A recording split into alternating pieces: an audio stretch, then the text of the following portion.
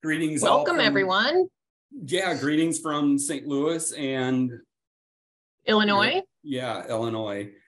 And really, thank you all very much for taking time out to hear our discussion on current sterile compounding best practices. Just to give you a little background, we started Life Scientific in 1992 to represent manufacturers of parenteral production machinery. And over the years, we've been involved in representing clean room and isolator manufacturers into the parenteral production market. And in 2004, we handled a company that got us involved in the first USP 797 market. And we were handling their line of primary engineering controls. It was then shortly thereafter in 2005, we kind of decided we could build a better line of equipment and started Aseptic Enclosures. So Aseptic Enclosures is a division for DBA of Life Scientific. Initially, Aseptic Enclosures manufactured a basic line of CAIs and CACIs, also known as compounding aseptic isolators and compounding aseptic containment isolators. Often we've been called upon to design and frequently build a pretty wide range of solutions for hospital pharmacies, sterile compounding applications.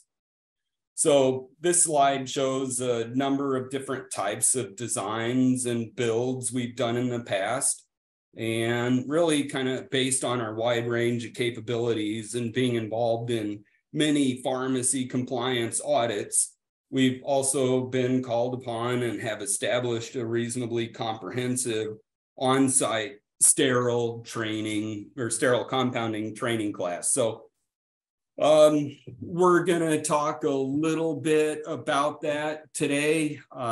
Clearly, we can't cover everything. There's a lot, and usually it's a multi-day format that we do on site, but hopefully we'll impart some good wisdom upon you guys. Marco has a couple of housekeeping slides to cover with you. And then Mary Beth, one of our primary trainers and project engineer, will come on to cover a lot of the content. She gets involved directly in going on site and executing some of these classes and doing the proctoring. So thank you, Marco, for getting this set up and going, and maybe you can review some of your housekeeping. Okay, so thank you everybody for connecting to the Zoom. As you can see, your microphone is muted. So the only way to interact with us, the speakers, to get your comments and questions in is through the chat. The chat is configured so you can message me directly, so I can make sure that your question or comment gets through the speakers. If you have any question about the presentation, just post it as the presentation goes, and we'll have a dedicated session for questions and answers at the very end of the presentation. You can find content from all of our previous webinars, including some other manufacturer-related presentations that are up there on our YouTube channel. You can find it on YouTube at Life Scientific Inc. So we're youtube.com/Life Scientific Inc. We have a ton of valuable content up there. It might not be pharmacy relevant, but it's good. Might be interesting to see what your suppliers are doing in their plants occasionally, right? Exactly. Good morning, everybody. My name is Mary Beth. Hello to those of you that know me. I saw a couple of familiar names on there, and greetings to those of you that don't. Hopefully we'll get to know you soon. The whole point of this webinar is so you guys can understand sterile compounding. There's been some changes to the USP, which we're going to discuss those key updates. We're going to review the sterile compounding best practices, the main reason today we're presenting this webinar is just to help you understand the importance of sterile compounding. We'll review sterile compounding best practices, the key updates, and we're also going to reiterate the importance of training your staff, which is something that we do that is required by the USP, and that you know, a lot of people just don't have time to do themselves. You know, a professional trainer to get in there and kind of take that burden off your hands is something that we offer. Yeah, and maybe working with the designated person, so to speak. So a main thing that we talk about is the healthcare associated infections, otherwise known as HAIs. These reinforce the importance of training in sterile compounding. Without proper training and following the guide of the USP chapters, a staggering number of healthcare associated infections will occur. As you can see on the slide there, out of 100 admissions, 7 to 15 patients will acquire an HAI. That's 7 in more you know, urban areas, and then in more remote areas, it goes up to 15. And actually 1 out of 10 in those cases will die. So by following the guidance of the USP during sterile compounding procedures, we can help reduce this number. Yeah, it's significant. And one thing too is, if you look at this, of the infections that are recorded, and this is WHO, it's global, it's not really restricted to the US. We had old information, old data about US deaths and whatnot, so we kind of updated this a little bit, but they're segmented out. 14% are bloodstream infections, but relative to the number or the percentage, 31% of the overall deaths are from bloodstream infections. And, you know, interestingly enough, I just dealt with a couple of bloodstream infections my 90-year-old dad had, and he made it to the other side, but it was touch and go for a while. They can be really, really significant. So how do healthcare associated infections spread? They spread any way they can, but mostly they're spread by contaminated human touch caused by insufficient hand washing or hygiene, improper PPE. Another source of spread is touching or laying supplies on contaminated surfaces. They also spread through airborne pathogens and indwelling medical devices such as catheters, feeding tubes, and wound drains. So it's just another thing that, you know, that the training is for. Your staff needs to be mindful of, you know, what they do, everything they touch, what they touch afterwards, and, you know, things that like that will spread these infections. Yeah, but at least there is some good news. You know, the same study that had those numbers establishes that a good infection prevention control system being implemented in the healthcare facilities can have up to a 70% direct impact on HAIs. So it is really possible to get in and clean up your act. So hopefully today we teach you a thing or two that can be useful to this cause. And one of the things that helps you clean up your act is following the General Chapter 797 for sterile compounding. This chapter pertains to compounding sterile preparations and describes the minimum standards that must be followed. Following the requirements of this chapter will help to minimize harm, including death to patients that could result from microbial contamination, excessive bacterial endotoxins. This chapter goes further into other factors that could cause harm, such as inappropriate quality or strength of ingredients that we're not really going to discuss today. That's something we can get into later if we do some further training, but mostly today we're going to concentrate on sterile compounding and things you can do to make your room, you know, less harmful to the patients that you treat.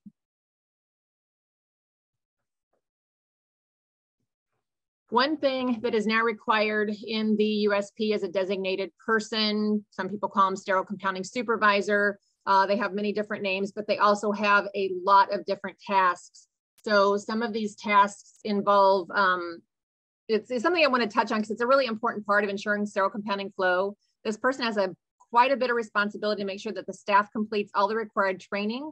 All compounding areas are at a minimum USP requirements, and they have to also develop all the SOPs. So there's things that we can help do as a guide for this person's qualifications, what they need to do, things they need to check off, and things they'll have to follow throughout the year when we're not there, and then also when we're there to help kind of guide them through the steps and the procedures of things that they have to follow.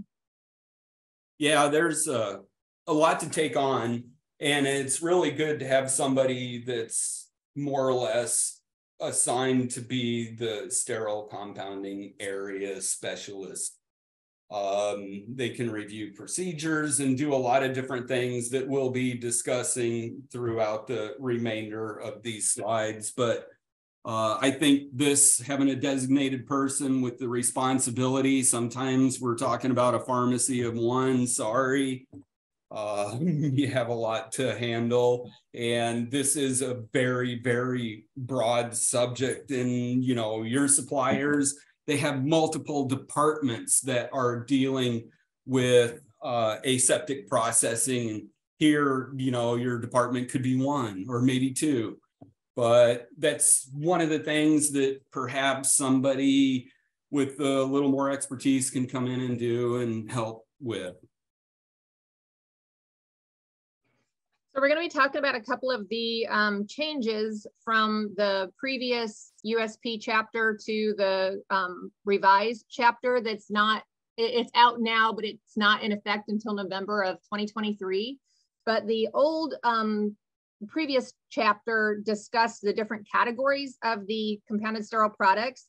They define them as immediate use, low risk with 12-hour BUD, low risk level, medium risk level, and high risk level. These categories are based on pretty much how many manipulations and how many packages of products were used, as well as other factors such as exposure to worse than class 5 air, determining the risk level. So higher risk means lower BUD, because, you know, higher risk means, you know, things are going to grow a lot faster, so they can't sit on the shelf for a longer time. The BUD was anywhere from immediate use to 12 hours to a maximum of 48 hours at controlled room temperature. Obviously longer if it was refrigerated or in the freezer. But a lot of problems with those categories were the high risk levels were a lot of times confused with hazardous risk CSPs, which are definitely not the same.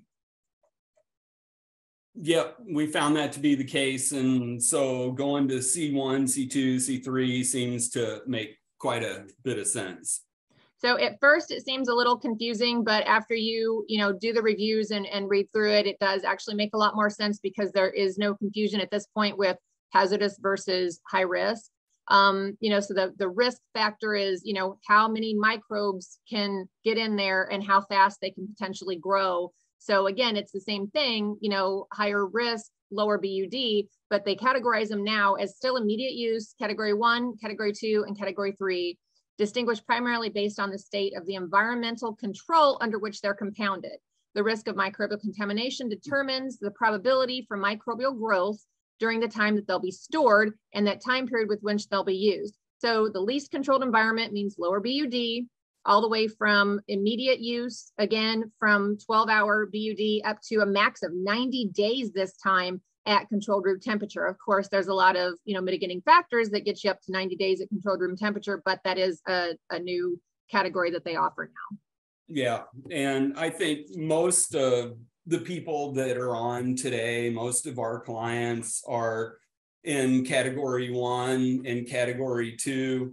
Predominantly category 3 is when you're doing some level of manipulation or additions of non-sterile product, and then have to go through final terminal sterilization one way or another, either through a 0.2 micron filter, which sometimes bugs are smaller than 0.2 microns, which is a little scary, but that's still an accepted practice. And then there are different sterilization options that are available. We'll show one or two of them, I think, probably later. But yeah, so most of you are dealing with immediate use, category 1, category 2.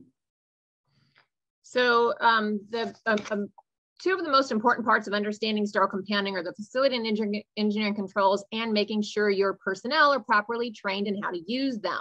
So this is a requirement of the USP chapters for sterile compounding. So that's where our staff training comes in. So for categories 1 and 2, the staff must be trained and evaluated every 6 months now. Prior, it was annually. So every 6 months and every 3 months for category 3. As you can see on the slides, aseptic enclosures, we have a table of contents there for clean room compliance training. We can help you navigate through all the processes and the requirements of, you know, the new USP, things that are required, what you need to do. And that's something that we can offer and kind of walk you through that process.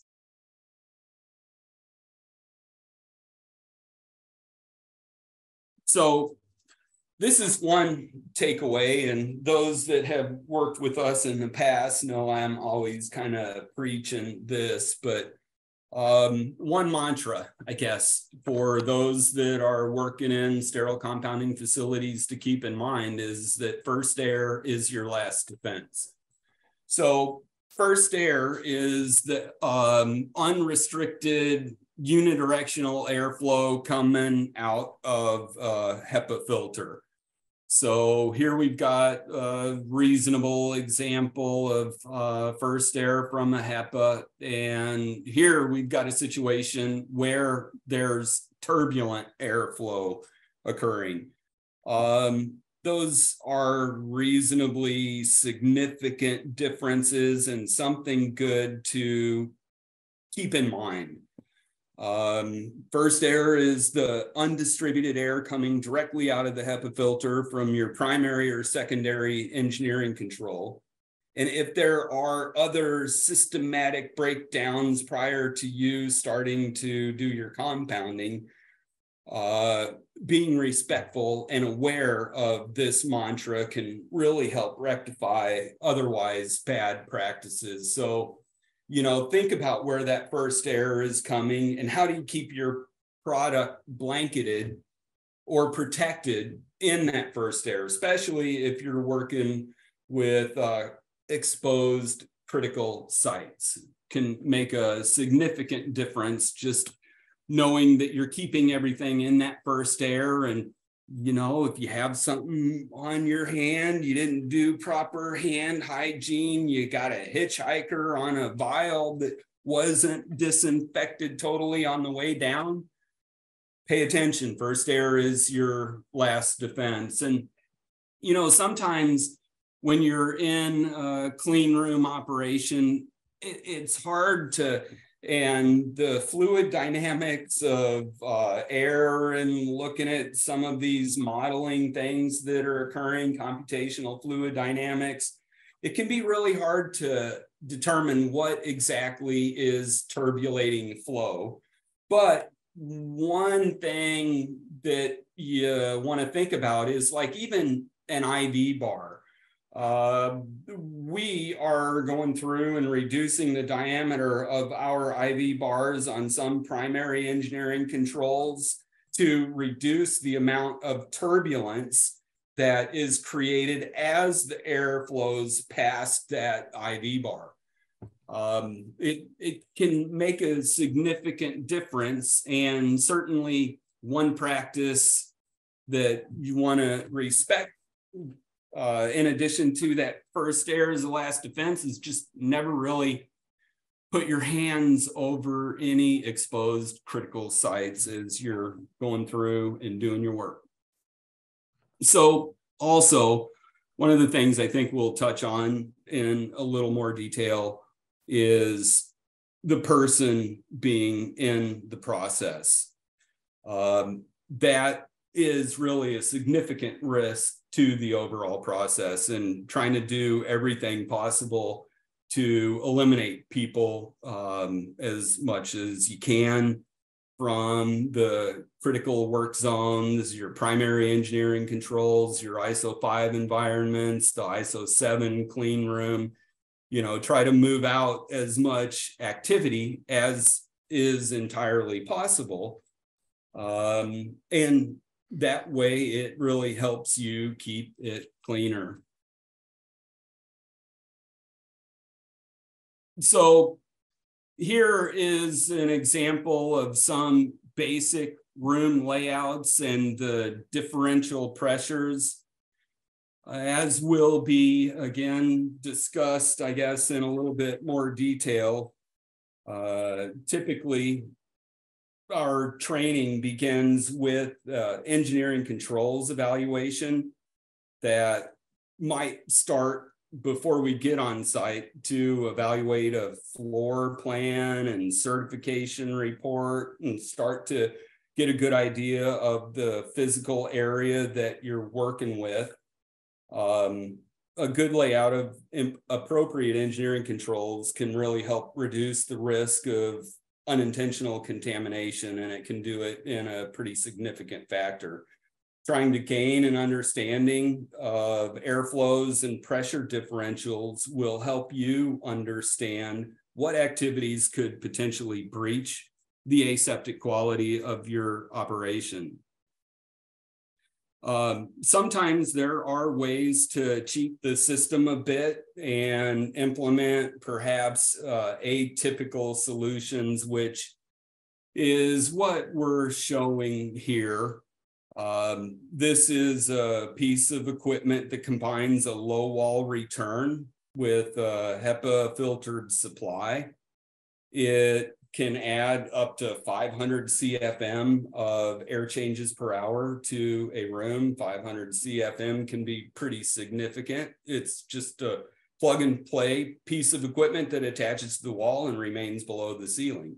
So it doesn't really help so much with unidirectional airflow unless you're standing directly under the filter. Might be a great place to do garbing below one of these things, but you know, prior to our client realizing that this was a potential solution, they were looking at a 7-figure upgrade of their HVAC system to rectify low flow to their ante rooms, which made them divert flow into the buffer rooms. And so their facility had to be all immediate use as a result until we got these things installed.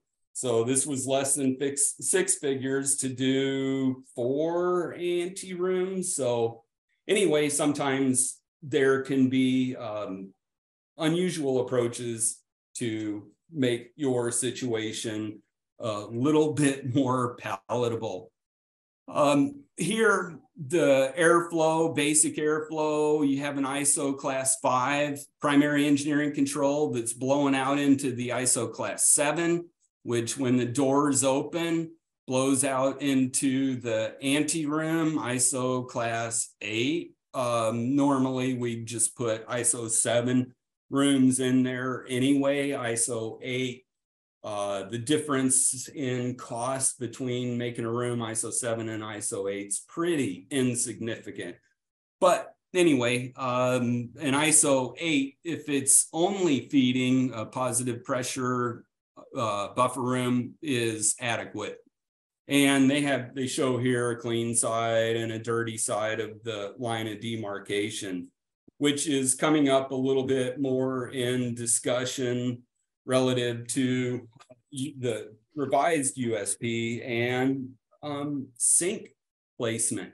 So the placement of the sink is discussed quite a bit now in USP, and do you have a sink in the room or not?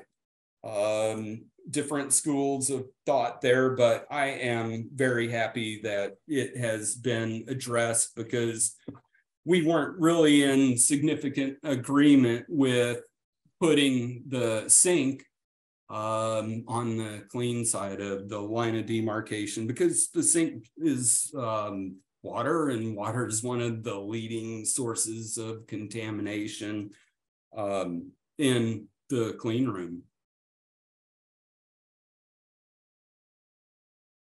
Also, just a sidebar, before you had seen the table of contents for our training class, and when we were going through making up some slides and reviewing the USP revision, one of the things that we were looking at was just the basic organization. And we found that USP kind of bounces around a little bit. So we just tried to group our slides based on how we go into training programs. So first we're doing, as I had mentioned before, the engineering controls review. So at the bottom, I've got a bit of a tongue-in-cheek statement here. The best clean room is one that is kept empty and that no one ever goes in. It's really something good along the lines of first air is your last defense, but something, another mantra for the designated person to embark upon the people going in and working in those sterile facilities is that really you want to try to keep your buffer room, your primary engineering control as empty as possible, bringing in as few items as possible, keep the inventory and stock supplies that have to go in periodically to the buffer room, keep those in the ante room. Try to avoid as much storage in the buffer room as is possible. So, you know, it's the people and the stuff that risks your product sterility. Trying to minimize the overall impact is, of course, a design goal. And newly added statements in the USP, which I also like a lot, is the discussion or a brief point about allowing 2 separate ante rooms. So a dirty ante room and a clean ante room. And I'll tell you personally, in the past, we've dealt with situations where auditors couldn't necessarily understand why our design had 2 ante rooms. You know, it wasn't written anywhere in the USP. And if it's not written there, well, they can't necessarily interpret those that aren't spelled out in black and white. But now in the USP, there is discussion about the allowance of 2 ante rooms specifically. So that's great. And it can make a lot of difference, especially in a negative pressure environment where the initial ante room can be positive pressure and blow into the negative pressure ante room of the area. So just to give you an idea, this is a couple of different designs. This is a traditional pharmacy planning and design job we did of one facility where the hazardous side is completely isolated from the non-hazardous side, which is great because sometimes there are complaints about people walking from the hazardous, going through the ante room, and then going into the non-hazardous, and not microbially contaminating the area, but they are bringing, you know, schlepping hazardous materials back and forth. So this separation is good. Short of that, and this is a trailer designed for a trailer, our standard product design where you walk in, you're in an office area, and then go into the clean room. So we have the sink set up on the clean side of the line of demarcation. This is a positive pressure ante room with a pass-through for bringing hazardous materials in to the second ante room, which is negative pressure. So when the door is open here, air comes in from this ante room, goes into this ante room. But the important difference on something like this, having a second ante room, is that the ante room can be more negative than the buffer room. So they're both hazardous. Your hazardous material storage goes in a negative pressure room. And if you make it little slightly more negative than the buffer room, guess what? Air moves from the buffer room into the ante room and is contained in that negative pressure zone. And I'm pretty sure that most of you know, doing some level of microbial testing, that your chemo buffer room is the hardest one to maintain the cleanliness of. So we're liking that second ante room design quite a bit. So there is better description, more detailed information relating to room design in the USP revision. It's spelled out a lot clearer. So it is a much better read than the 2008 version. Perhaps now there's even a little design leeway for some facilities. One thing in particular was the use of caulking in the floor to wall junctions, as opposed to strictly specifying coving, which has its share of problems that can occur. So generally, engineering controls to generate the best unidirectional airflow as possible, and you want a facility that's as easy to clean as possible. And I'm sure many of you are trying to figure out ways to upgrade your facilities to get more than a 12-hour BUD. It can be a complicated scenario, but I just wanted to show you one possible solution is this type of unit that we designed and built for AbbVie to go in their warehouse. It's a sampling booth that was specified to run at ISO 8. It runs at ISO 7, and it's placed in an existing room. So if your area perhaps you have high enough ceilings or can accommodate a low ceiling in your compounding area, something like this without construction permits, it's just a piece of equipment. Something like this might be able to drop in to an existing area using your existing HVAC and wind up providing you with a solution that is, well, a lot less expensive to implement. So this is a range of primary engineering controls that can be implemented.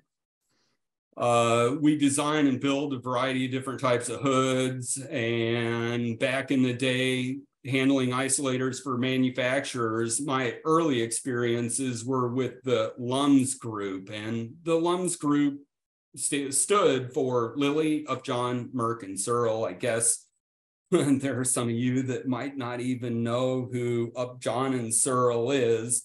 But anyway, that group was a cooperative group of engineers from those manufacturing plants working together to figure out ways to remove people from the process and implement isolators around their manufacturing. And, over and over and over again, we always hear that it's the person that contaminates the process. So how do you eliminate the person from the process? I'm still, even though there have been some pretty significant changes about the compliance of isolators, a pretty big fan. And I think my slides got a little bit out of order, but before I went on to discuss one of these pieces of equipment, I wanted you to see this statement from the introduction of the USP revision.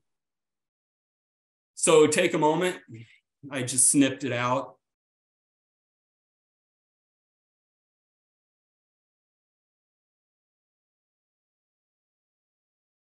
So for those bold enough to give it a go, if you can establish that your method is better than what's stated in the USP and validate it, it should be totally compliant.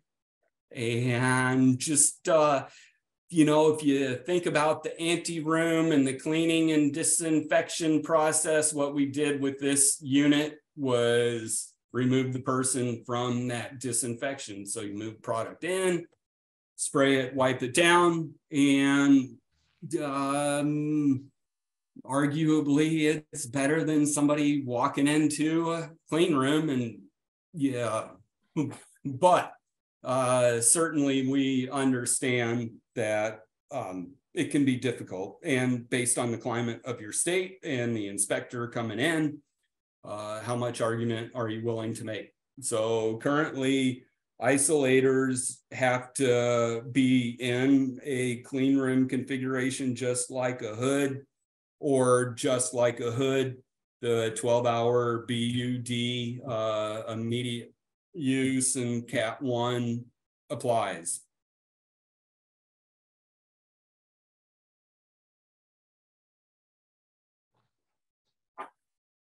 So regarding certification, you're all familiar with the process, but one of the things in certification that I think is good in a bit of a revision in the USP is the designated person, and trying to get the designated person to watch what's occurring during the certification for their own edification, and also just to kind of make sure that they're doing everything they're supposed to be doing. And one edition in USP discusses smoke studies. It's a very good practice, and we've been doing it on our equipment. A lot of times we'll run computer modeling of the fluid dynamics, but that's usually done before a piece of equipment is built. After it's built and in place, knowing where you're getting good unidirectional airflow and where you're not is of great value. So that designated person, as possible, really ought to be involved in witnessing the certification occurring every 6 months. Oh, my turn again. All right. I know you need to take a break, don't you? So this is part of, like, you know, entering the clean room has certain things that obviously have to be done before you do that, such as, you know, washing your hands and taking off coats and, you know, changing your shoes. Anything from outside the clean room can't go in, anything inside can't go out. Remove any jackets, remove jewelry, different things like that. So a good thing to be mindful of is all these procedures you have to do, and that keeps you from, you know, contaminating your clean room. So we can help provide you with these posters that we have here, the different procedures. That's something that you can put into your SOP, your designated person can put on there, and then we can laminate those.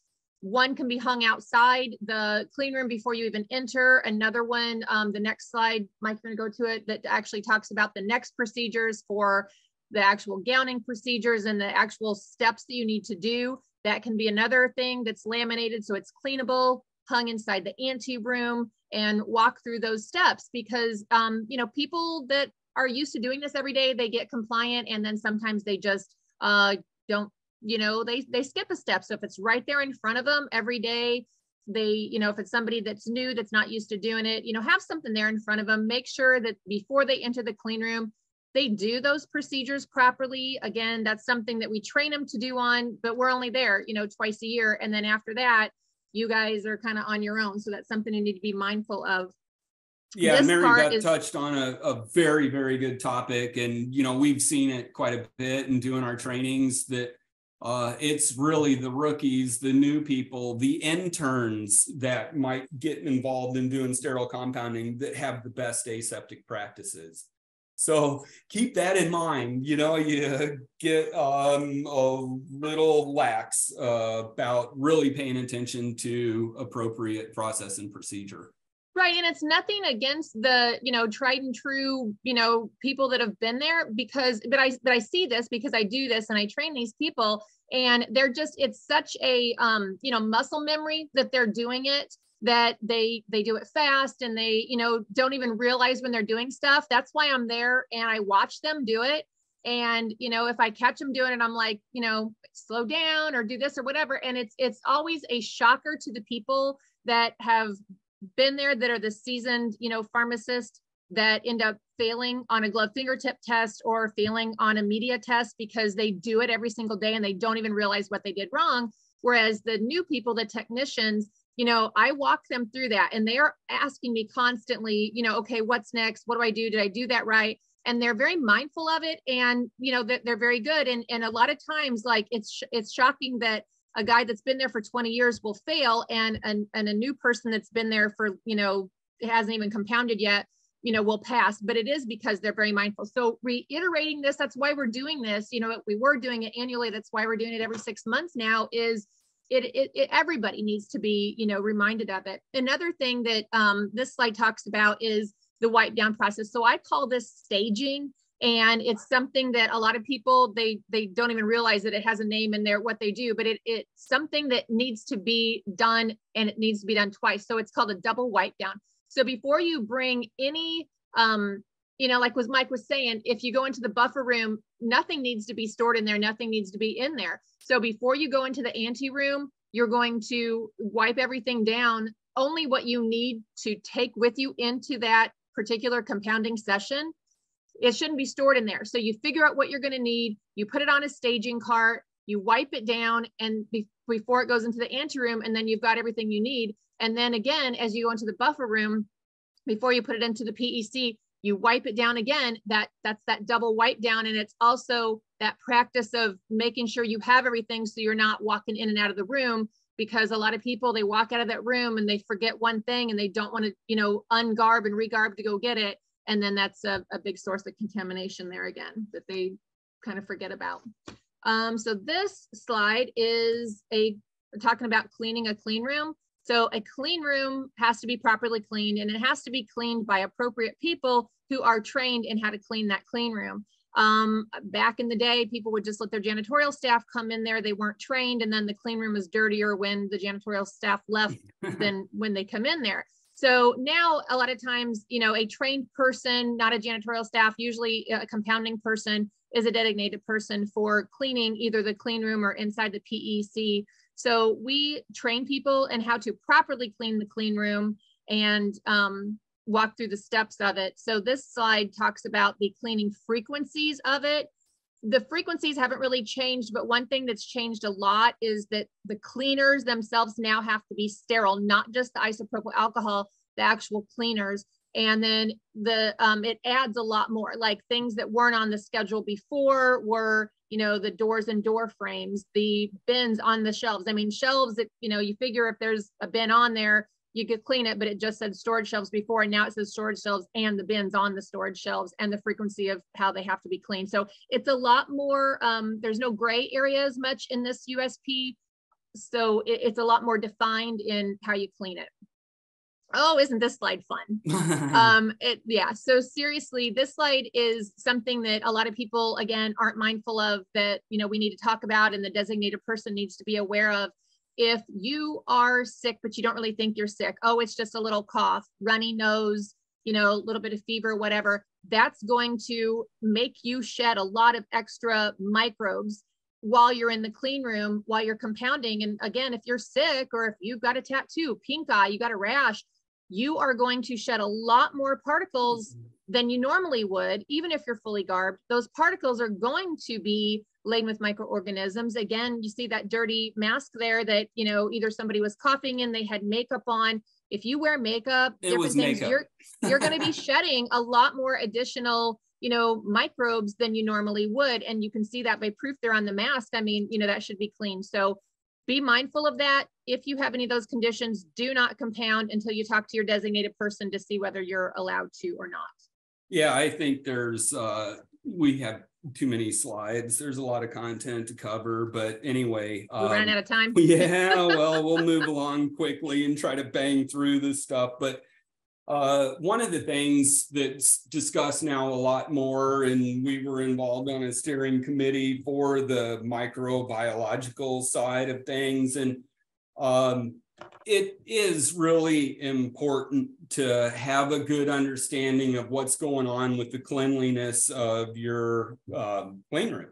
And this is how you can get to the bottom of different situations. So although you don't necessarily have to have, when you're doing plating of surfaces and fingertips, it's not always mandated that you have those things that may grow on the plate speciated. It often can make a lot of sense to have it done so you know what kind of corrective action plan you might want to implement. It's really important. So, and you can. You know, generally stuff from the outside winds up falling into certain categories, things from water or certain bug types, things from your air handling system, or generally a group of different bug types. So if you go out and find out what those bugs are, have them speciated, then you can address what the issue might be. So we can bang through these next slides pretty fast, basically talking about personnel training and evaluation, the different types of things that have to be done required by the USP, garbing and competency gowning and garbing and gowning competency evaluation. Again, this is something we do with your staff training. Before it was done annually. Now for categories 1 and 2, it's every 6 months. For category 3, it's every 3 months. And this is something it just goes to show, look at your hand washing before and after soap. Even after soap, you have, you know, a lot of, you know, colonies forming on that plate there. So the, you know, sterile gloves, that's the very last thing you need to do. Again, a lot of people don't remember that once they are out of the package, they're not sterile anymore. So that's why as soon as you do that, you have to do your plating, and it initially you have to do it 3 times and pass it in a row before you can compound. So that's one thing that a lot of people always, well, not always, but fail continuously, is to just realize as soon as I get that glove, it's sterile, but it's not. As soon as it comes out of the package, it's not. Anything you touch, it can be contaminated. So that's one thing we really reiterate when we train a lot for that. Definitely can. And typically when you're in an isolator, you've got 3 gloves on, okay? So you have the liner before you go into the glove that's attached to the sleeve, which is called the gauntlet glove. And then you're putting the sterile glove on over the gauntlet glove. So a little bit of it's a challenge of dexterity, I would say. But there is a proper way to put on a glove, and you know, a lot of people don't do that. And that's one thing that I, you know, really reiterate in my training is the proper way to put it on. And, you know, that's, again, a lot of the new technicians, they really ask me and have me walk them through it so they do know the proper way. It's not just, you know, opening the package and throwing those gloves on. I mean, you want to keep them as sterile as you can. Same thing with the aseptic manipulation. So that's changed again. Also, that was a year, and now it's every 3 months, except for category, every 6 months for category 1 and 2, every 3 months for category 3. So we go through the whole media fill process inside your, you know, most dynamic condition, which is usually inside your hood, inside your clean room, or inside the isolator. We go through the media fill testing, the whole procedure of that. And then the new this year afterwards is adding that gloved fingertip sample afterwards. So glove fingertip sample has to be done twice. That has to be done and after the garbing, the fingertip test, initially 3 times in a row, pass it. And then again, it has to be done after the media fill test. And then those have to be evaluated. They have to be incubated. And then it's either, you know, a pass fail, depending on how many colonies are on the plate. Environmental air sampling. This is not new, but they do have different frequencies on it this year. It used to be just every 6 months when your certifier was there. It was something that he did. Now for class 3, it has to be done at least monthly. So we do have viable air samplers. A lot of people just let their certifier do that, but you can purchase one on your own and take care of that sampling on your own, and then get it tested and then follow the colonies on that. Same thing with surface sampling. This is a lot easier to do than the air sampling, but they have new regulation on that now also, that the surface sample of the direct compounding area must be taken immediately after the media fill done for aseptic manipulation test. That's new for this year. So that's another added plate that we're going to have. But all the classified areas have to be sampled, such as the inside the PEC, any surfaces that are frequently touched, you know, pass-throughs, things like that. So at least monthly now, that's going to have to be done. Those samples will have to be then sent and incubated. That's something that, again, we have the incubator there at our office right there. Mike's talking about that. Yep. The samples of what we do, how we test those, and the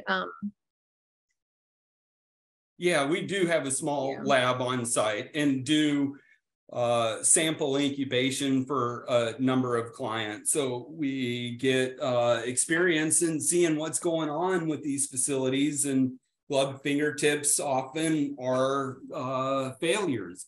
And if they happen frequently, well, then we're getting called on to try to help them troubleshoot and come up with a good corrective action plan. And so some of the documentation that your designated person may be responsible for putting together, that's certainly something that we should be able to help with if necessary.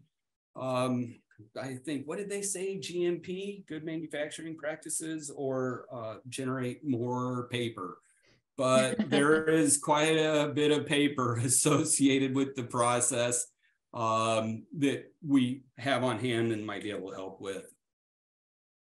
Speaking of more paperwork, this is something that needs to be done, and the records have to be kept in the person compounding in their file. They'll have a file with all this paperwork in it. Competency assessments. This is something that is a checklist of everything that the USP requires that compounding person do and pass and have knowledge of, or needs to be remediated. This is the written test, which is also required. These things will be done, filled out. We give these as part of the training evaluation, and then you keep this record in their compounding file. When you're all done and you're passed, and if there's any failures, they have to be redone also before the certificate is handed out. But at the end of our training, after you've passed all the competencies, then you get a certificate with your name on it for your file that shows that you are good to compound. So before I'd mentioned, a few different sterilization technologies. We are working with companies on the manufacturing side that do that, but that's for the C3 product. I don't really think it's appropriate largely for this audience, but and we don't deal a lot with this end. So up to this point, through slide 42 is where our wheelhouse is. Once we get into master formulation and looking at the records, we do that, but providing any real good advice on formulation processes and things like that isn't yet in our scope. So also the sterility and bacterial endotoxin testing of the product is something that we don't do in-house, but can help facilitate. So if you do wind up needing sterility tests on the product and don't have a resource, let us know. We'll be glad to help and get that worked out for you. So really, I think, okay, well, we made up a little bit of time there. And Marco, do we have any questions to cover? Yeah, we have one that we can cover right away. Can you clarify on glove fingertip sampling? Glove fingertips is done 3 times for new compounding stuff and is completed directly following the garbing process, and another glove fingertip is conducted past media fill for new compounding stuff. Is the glove fingertip post-garbing done again through the year? Is it done annually, biannually for existing, not new compounding team members? So in the previous chapter, yes, everything you said is correct. In the previous chapter, it was done annually. That is something that is now required to be done semi-annually for categories 1 and 2. So an initial person will do the fingertip test 3 times in a row and pass it after the garbing. They'll do the complete garbing, gloving, fingertip sampling 3 times in a row. They will pass that, and then they will do the media fill testing and then do the fingertip sampling after the media fill testing just once. That's all initial testing. And then once they pass all that, then the following, 6 months later, they'll do just 1 fingertip test after the garbing and 1 fingertip test after the media fill. And that will now be done semi-annually for category 1 and 2. So just to clarify, you garb, you fingertip test, you degarb, you garb again, you fingertip test. So you do that 3 times in a row. So you're taking everything off, putting a fresh set back on, and fingertip testing again. Correct. Yeah. Okay. Anything else, Marco? Yeah, let me scroll back. Are the staff that are currently competent required to repeat initial GFT times 3 with new incubation temperatures? No, that's only for initial staff. If they've already passed that 3 times once, even though this is a revised chapter, they're still considered, you know, veteran staff, and they only have to do it once for the next compliance. Okay, moving on to the next one. Please demonstrate how to introduce items received in sealed containers designed to keep them sterile until opening into primary engineering controls without the need to wipe the individual sterile supply items with sterile 70% IPA. I don't think we can demonstrate. Yeah, it's a little bit gray, but what you want to try to do is wipe down the exterior surface. As you know, the wipe down process is as it's coming into the clean room, and then as it's going into the primary engineering control. And depending on the configuration of the item inside of that possible double bag, you do a surface prep of the outside of the bag and then squirt the inner bag into the primary engineering control, because that is sterile. And that way you avoid— There tomorrow afternoon, Keith Shell-Hayes and Richard First. Hello. You got somebody else entering on. Yeah. But the inside is sterile, and if it does work out, then squirting it into your primary engineering control after the outside surfaces have been really good and well disinfected is the good way to go about it. Because the reason they kind of do that is obviously that outer bag will shed some particulate, you know, depending on the makeup of the bag. So that's kind of, if the inside's sterile, like Mike said, kind of opening it in that, you know, if it's a positive pressure, opening it kind of in that first air and letting that particulate go out and kind of squirting the inside sterile inside. That's kind of the thought process behind that, is that you're keeping that particulate outside of your PEC. Applicable for double bag situations, but say for instance you got a syringe that you're bringing in, you want to disinfect the heck out of the outside surface and bring the blister with the syringe in it inside, because you don't want to open the syringe up outside of the primary engineering control, the ISO class 5 zone, because then you're exposed in a critical site. So there are those trade-off considerations that should be addressed procedurally, and perhaps the designated person, sterile compounding specialist perhaps is better. You know, designated person is kind of blasé. So anyway, yeah, that's my recommendation, is sterile compounding specialist. We have a follow-up on the same question. Would the package be open at the edge of the primary engineering controls or 6 inches into the primary engineering control? If at the edge of the PEC, how to make sure not to drop an item on the floor or contaminate sterile item? I think, yeah, as mentioned, moving it in just a little bit so that you can have some penetration and not run the risk of dropping it on the floor is good. And then just do a follow-up disinfection of the surface that you just brought into the primary engineering control.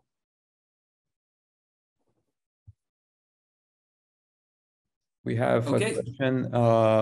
Do we provide support for the designated person? Sure.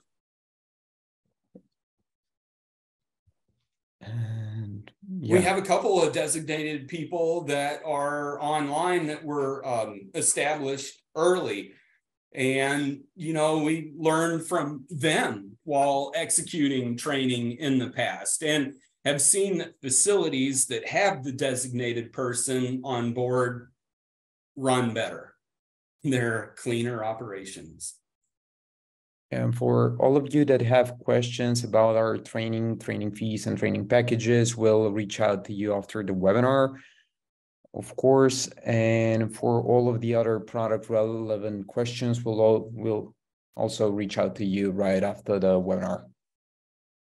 Yeah, just get in touch and we'll try to deal with those offline. Thank you very much. We really appreciate the interest, and hopefully we are helping you keep it just a little bit cleaner. So right, that was one thing we really didn't touch on. I mean, we touched about all the training, but we do also and can supply the materials as well as the plates and the gloves and, you know, everything that you need to go along with your training as well. So if you have any questions on that, please let us know.